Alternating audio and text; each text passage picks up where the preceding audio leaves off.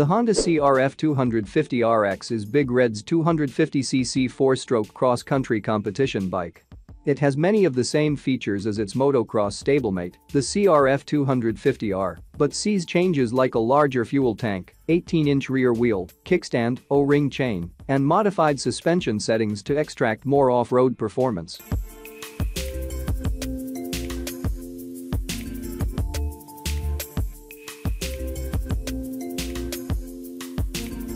Among the major changes, the 2020 machine received are a new frame and swing arm, and the suspension settings have been revised to match the new chassis components.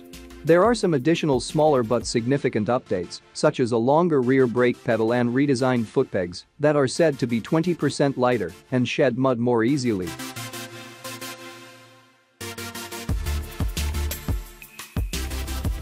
The CRF250RX uses a double overhead cam engine layout with a unique finger follower rocker design.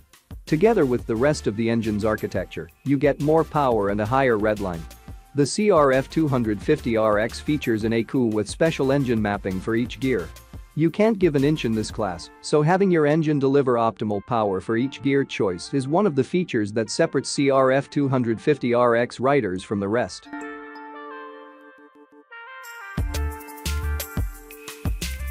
If you ride one of the new generation CRF250R or CRF250RX models, you will not be disappointed in the new chassis.